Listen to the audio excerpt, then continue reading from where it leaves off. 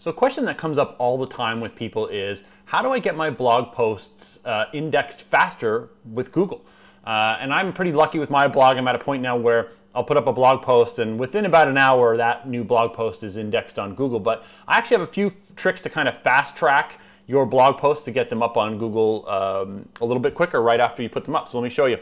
Again, this is going to require a free FeedBurner account, and you're also going to need a Twitter profile to post to. So you'll need a free FeedBurner account and a free Twitter account for your blog. As you can see here, I'm on my wife Claire's vegancooking.com FeedBurner account. I'm in the stats screen here, which I don't want to be in. I want to be in the publicize. So I'm just going to click on publicize. And you can see down the left here, we have a whole bunch of different options, email subscriptions, all these different cool things. The one I want to click on here is socialize. And in socialize here, you'll be able to add a Twitter account. I've already got my Twitter account or a Twitter account connected here to this particular account. So you put in your actual Twitter account, you'll authenticate it. Where it says formatting options here, you want to make sure to only select title only. You definitely want to make sure that include link is checked and check leave room for retweets.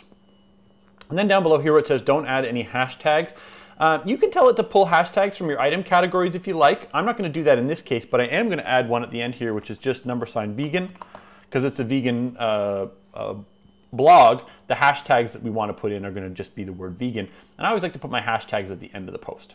And then if we scroll down here, you can see what it's actually going to look like when it posts to Twitter. Now the cool part about this is, the simple thing is that using FeedBurner, when your new blog posts get indexed or get pulled in by FeedBurner, FeedBurner will actually add them to Google's URL shortener, which a lot of people have argued that is kind of the fast track to getting indexed. So your new blog post goes up, it gets indexed by, or gets pulled in by FeedBurner and shortened by Google shortener, and that Google shortened URL is actually what gets sent out to Twitter. So all it takes is a few people to click on that link in Twitter, and Google will index your blog posts a lot faster.